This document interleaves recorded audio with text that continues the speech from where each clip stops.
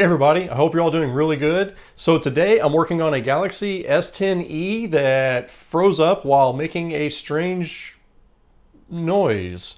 It says, my Galaxy S10e suddenly froze while making a strange noise and shut off. It tried to boot up twice right after when I pressed the power button, but it only made it to the logo before shutting off. And now it is not responding at all. I would like to have my phone back up in working order if possible, but most important request is to recover the data. This phone, it is drawing, looks like about 100 milliamps. So it's just steady 140 milliamps, no ups, no downs, just basically flatlining at 140 milliamps of current on the charger. Now, a lot of people have asked me about this meter, where to get one, and I'm really sorry. This is something I got from Union Repair, and it's not a product that they have, you know, they've discontinued it and they don't have this in stock anymore, and it looks like they don't have any suitable replacements.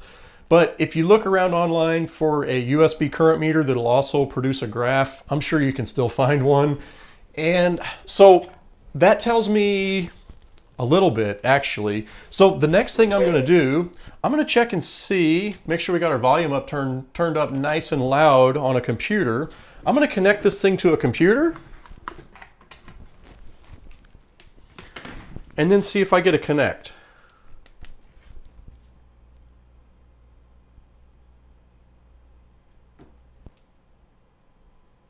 Not getting any connect tone. What I'm checking for is to make sure this thing's not like in EDL mode. When these things have failed flash memory, they have a way of going into, they'll be powered on, but they're not able to read the flash memory, so they're only detected as the computer as a Qualcomm modem, basically. It's just a standard serial device. So this thing's drawing 140 milliamps from the charging port and is not turning on. So then, to get this phone opened up, I'm just gonna start smacking around on it with some hot air. I got my hot air set on 220 degrees C with an airflow of 120. And I'm just gonna heat this thing up nice and warm. I'm assuming this thing, it's most likely already been into another repair shop. So once that's the case, they're usually quite a bit easier to open. All right, so I've got it warmed up pretty good. I'm gonna take my blade and just kind of get it under the edge of here. Oh yeah, it's definitely been opened before. Samsung phones do not come apart that easy. Most undoubtedly a phone that has already been opened once. It almost seems like the adhesive is still covering a couple of these upper screws. Like it never got fully disassembled, right? I'm suspecting that maybe this thing has went to a repair shop because they took the back off of it, but they never completely fully unscrewed everything maybe. And if that's the case, I suspect it's because of how commonly rampant this problem is, that a repair shop seen maybe a flashing Samsung logo and said, nope. Let's see what we can do here. I'm gonna go ahead, let's hook this thing up to the DC power supply if I can find a good spot. If I can't find a good spot, I'm gonna hook it up anyways. So now I've got the power supply on the screen. We're gonna wanna look at the right-hand side here. And I don't see a good spot to clamp my ground. So I'm just gonna kind of hold that in place. So I'm just gonna hold my ground on there and turn the power supply on. I'm gonna take my other proby probe here and just touch it right here on the positive side and see what we get. We get 20 milliamps zero, that's what we should get. Now I'm gonna press the button to boot. 1, 2, 3, boot. 160.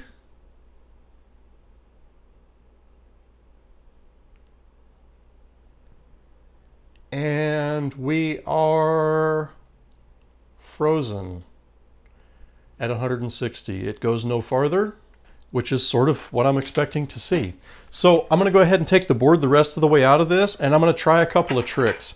So with Samsung phones in this situation, there's a very good chance that this thing is gonna wind up needing the CPU and the RAM reballed in order to be able to get the data off of it.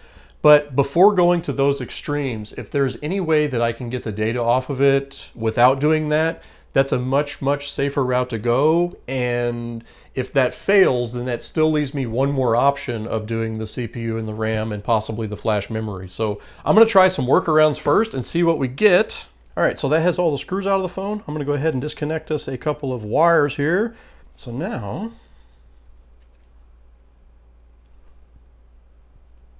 this board should shimmy right on up out of here with some goop on the bottom. There we go.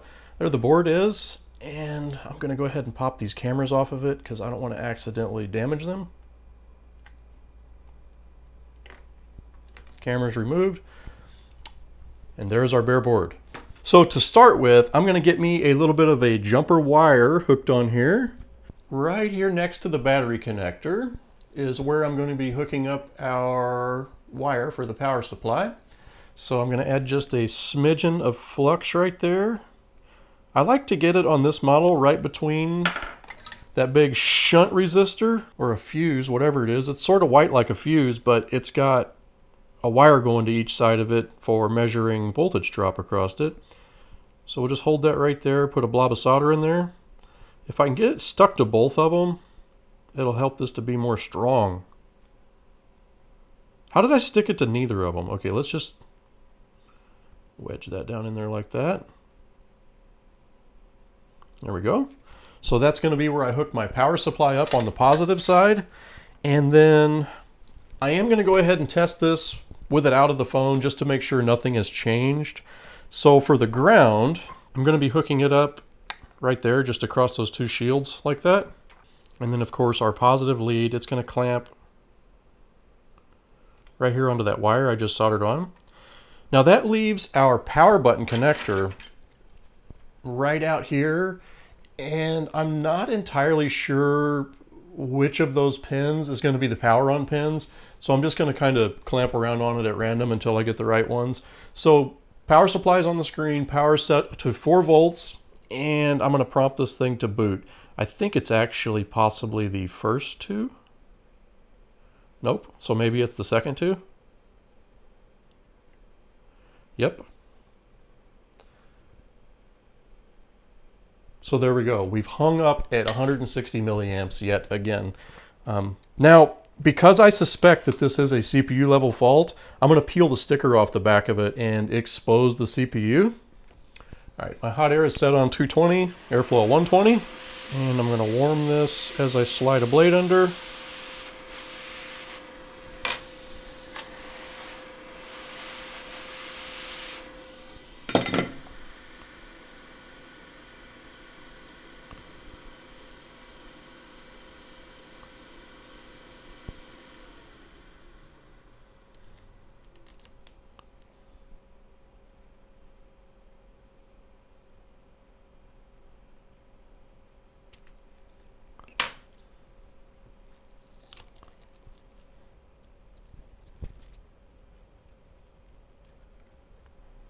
Okay, now on this model, under this piece of metal shield here, we have the flash memory, but right here is where the CPU is. And I suspect, and my hope, is that this is failing due to a CPU disconnect, and here's how we're going to test for it. So I'm going to start with my power supply right here, hooked up to that bottom shield, and also right here to the wire I soldered on. Now, as it is now, I've got my hot air set on 220 degrees C with an airflow of 120. That's a little much. I'm going to go with 220 degrees C, airflow of 65. I know it's hot enough to melt solder, but when you consider the thermal mass of this board and how fast it dissipates heat, it's actually not hot enough to melt solder. So then, I'm going to prompt this thing to turn on. So here we go.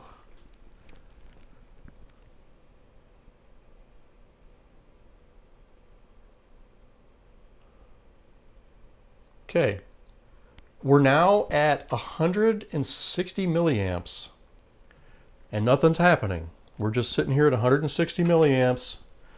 Everything's calm, right? All right. Now, while watching that power supply, I'm going to take my hot air, being very careful not to disconnect anything. You can see we're disconnected from the computer. You can't see the current. That will destroy me. So there you go. We're drawing 170 milliamps. It's sitting here flatlined and dead. And I'm going to take my hot air now, and I'm going to begin to warm up that CPU. And just very carefully watch this as it warms up. 180, 190, 200, 300, and stop. As soon as we went to being erratic, I have a boot sequence.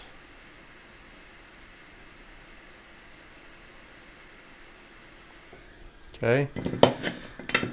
So by hitting the CPU with hot air, I have been able to finesse this thing back into starting, and this doesn't always work. And what happens a lot of times is I can finesse it into starting, but I can't get it to survive a full backup to transfer all the data off of it. With the risks involved in doing the full CPU reball, I'm definitely going to be trying to get this thing to survive transferring the data. So it's booting. We're now drawing 800 milliamps, 600 milliamps. It's probably getting really, really, really hot.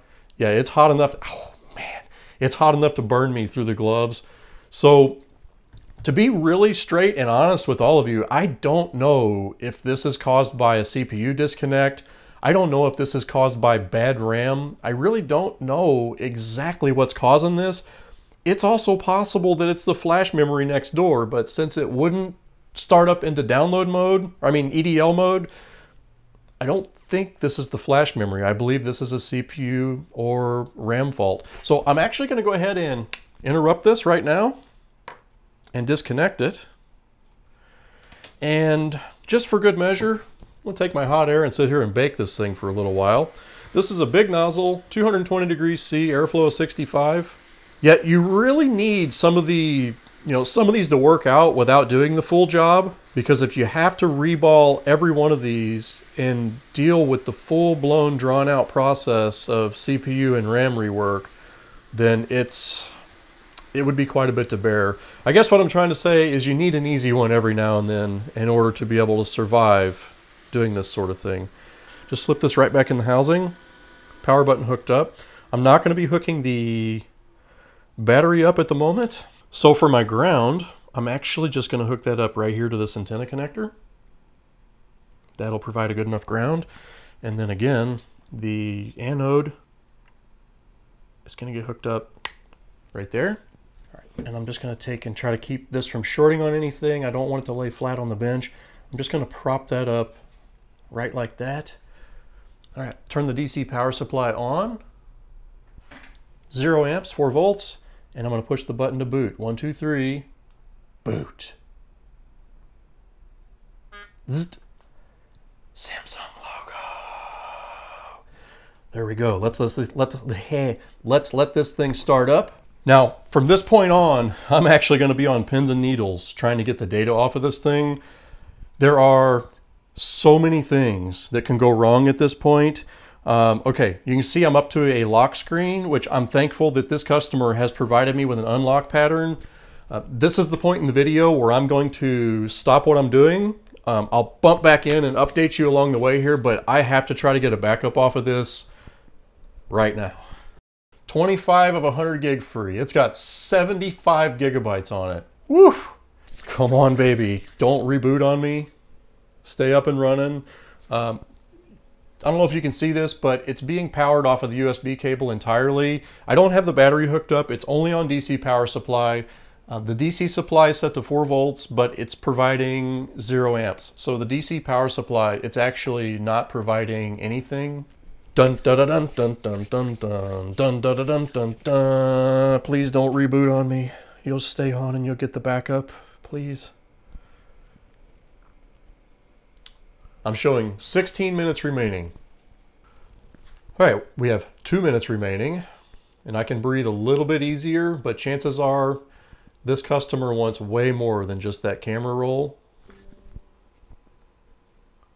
Okay, the screen went to sleep, but the data is still transferring. The moment the screen went to sleep, I got a notification. It made me think it was a USB disconnect, which is just like, urgh. Now, as bad as I want to light this screen back up, I'm going to wait until the file copy finishes at least.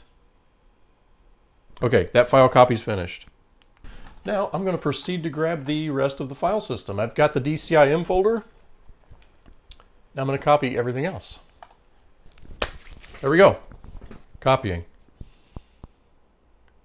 Yeah, once I had the file system, then I'm going to move on to Smart Switch backups. So if you're watching this video and you are considering doing this to your Samsung phone to get the data off of it, I'm begging you, please have a good handle on the hot air temperature. Because if the hot air is a little bit too hot doing this process and you try to come along and just bake the CPU, there's a very good chance that you'll make the next tech's life a total nightmare to try to help you get your data off of your phone. I probably made this look way too easy with the way that I did that just now. I'm begging you, if you're going to try this, don't try it. Is that going to copy with no errors? 10 seconds remaining. Come on, baby. 5 seconds. The Android directory just copied without any errors. What in the heck? It's going to be a good day. All right, so let's see. Okay, I'm moving on to Smart Switch now. All right, back up everything. 49 gigabytes, estimated 2 hours and 50 minutes remaining. Yeah, back up everything. Next. That's 2 hours and 53 minutes with me being on pins and needles. It probably won't take that long. And for the duration of this backup, I'm going to have it leave the screen on. And I sure hope it gets it. All right, this thing made it up to, I don't know, probably about 20%. I wasn't looking right at it when it happened. I just heard it go zzzt, and looked over here and I had a Samsung logo. And you can see now we are back to drawing 160 milliamps. So my temporary workaround now has failed. Dang it. All right, I'm still reasonably confident and I'm going to do something a little different here. Power this thing off.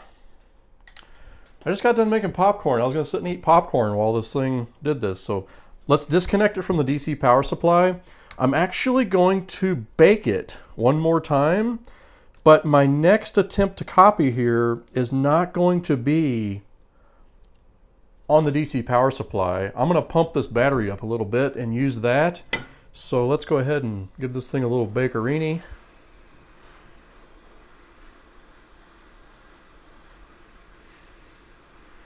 So as it is now, I have a full copy of all the user files, which is a whole lot better than nothing if all else fails. I'm really just trying to be as safe as I can here. I could go directly after a CPU reball, but that could go south. That could kill it, and then I would have nothing. So I'm going to try really hard to get a backup of this thing without having to do a full-blown crazy board swap or even a CPU and RAM reball. So warm this up nice and hot. This model requires the back cover to be on it in order to not give a temperature warning. In order for this thing to be able to charge the battery, we got to have these contacts here touching on this back cover. It has some sort of a temperature sensor in it. So I'll slap that down in there, and I'm only going to put these 3 screws back in it. And I don't know if this has something to do with my success rate, but I've had reasonable success putting it back together just this far with these 3 screws tight. Okay, now with those 3 screws tight, this thing will be able to charge the battery. Now let's see what we get for charging current. There we go, channel 2. I should get a vibrate when it's connected. 200, 500, zzzt. Okay. We have normal battery charging. The power supply is still at 5 volts. Come on, baby. All right, we just kicked up to a full 1 amp of charging current. So you can see there we went from drawing a ½ amp or so up to 1 amp, and it's staying stable. So 5 volts, 1 amp. Now, I'm about to let this battery charge until we get, I don't know, 9 or 10% on the screen here before I try to boot it again. And while that is charging, I'm going to be preparing an SD card for data transfer over the SD card slot because that's the way I'm going to do the smart switch backup next. Oh, there we go. So now we switched and we're showing percentage, 1%, 2%, and also the charger has now kicked up to 9 volts and we're drawing 1.6 amps. So we're getting a very decent rate of charge now. I'm just going to leave this charge and I'll come back to it in a moment. All right, we are up to 9% battery power and the charger is drawing a steady 1.6 amps at 9 voltaroos. Now I'm going to go ahead and start this process right here and now because I would like the battery to be charging, charging while this happens because I want it to hold the temperature of the board up. Another way I have done this is left it on the DC power supply and sat there with my hot air finessing it and trying to keep it warm, just warm enough but not too hot while the files transfer, but that is a really delicate song and dance. So, all right, now the whole entire phone is warm because we're sitting here, we're drawing almost 20 watts of power. All right, pushing the button to boot. Zzzt, Samsung logo. I'm gonna let this thing start up. I need my pattern. Pattern has been entered.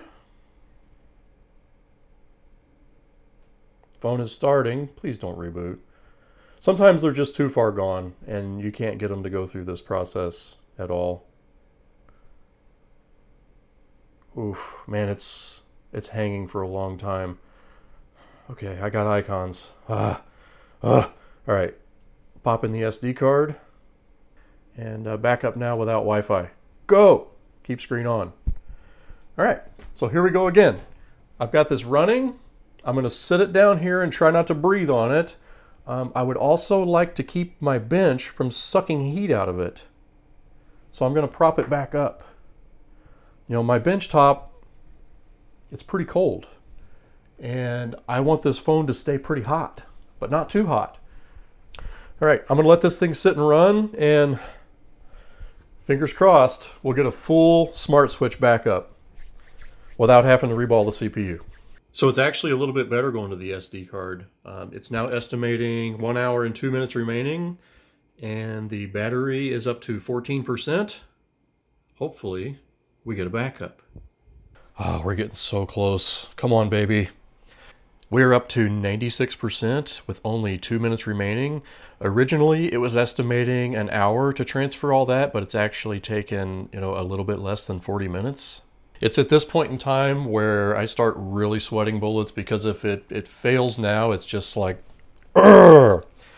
I'm reasonably confident this backup will finish, and then I will have, at the very least, a full internal to SD card smart switch backup, and then I will have also a backup of all of the user files. Now, even after I have, and notice I'm starting to talk quieter because I don't want this phone to vibrate.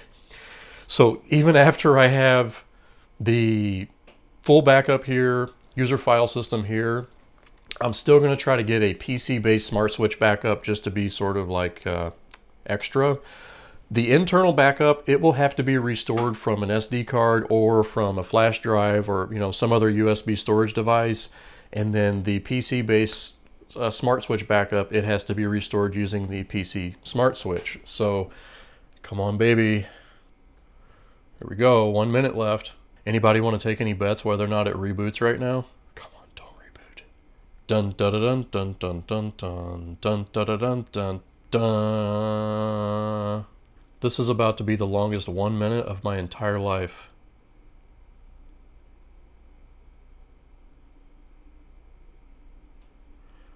Ah, yes. We are now complete. 50 gigabytes backed up. Video, audio. Let's see if we got any errors, shall we?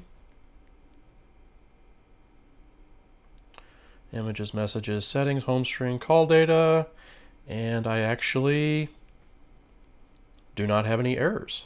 From this point, I can pretty well breathe easy because I know I have a full backup that they can use to restore to a new phone, and I also have a backup of all of the user files. Now, this internal smart switch backup, it can only be restored using the internal smart switch backup feature. So this customer's new phone, it's going to need to have either an SD card slot to put an SD card in with this backup on it, or they're going to need to have a USB storage device so they can connect via the USB port.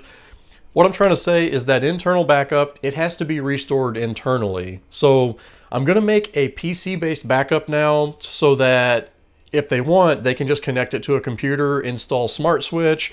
They can pick the backup that I'm going to send to them and then just use the computer to restore that to the phone. So there's their 50 gig off of this phone on my little SD card. So there you have it. The PC version of the Smart Switch backup is done. And this is going to be a happy customer. I'm going to go ahead and power this device off and get this thing put back together and ready to send back. Now, some of you might be wondering why it is that I'm not putting more effort into this and trying to repair this phone by reballing the RAM and the CPU. And the reason for that is I only do that level of rework for the sake of data recovery and not for the purpose of full repair, because I have actually done this a few times. And after reballing the RAM and the CPU, there's still a chance that it might die 30 seconds later. I've never really laid my finger on exactly what it is that is causing this fault. I believe that we're dealing with either cold solder joints, bad CPU, bad RAM, or possibly bad flash memory, but in this instance, probably more like CPU or RAM. Now, if it is just cold solder joints, I have to wonder, why does this device run so blazingly hot once it is up and running? I mean, this board will get hot enough to where it just almost, it feels like it's going to blister your fingers. So I'm not entirely convinced that this is just bad solder joints. I feel like that we have something going on within the CPU or the RAM itself that is being affected by this heating. So this is a wild goose chase to try to repair this. Anyways, that is going to be the end of this one. I'm going to get this put back together and get this ready to send back to the customer, and I have to move on to my next one. If you like my video, please give me a big thumbs up, and I will see you in the next one. Have a good day, everybody. Thanks for watching.